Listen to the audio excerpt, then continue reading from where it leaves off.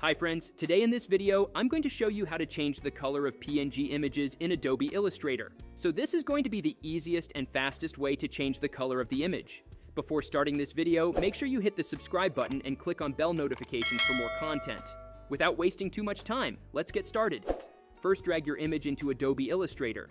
Then on the top right side, click on Essentials and select Essentials Classic.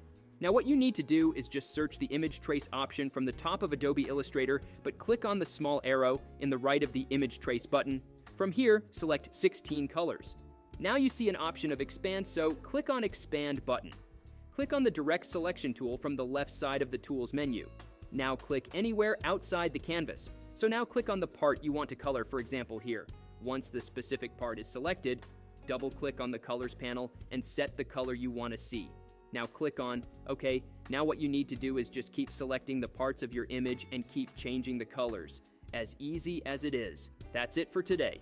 I hope you like this video. If you have any questions, do let me know in the comments section.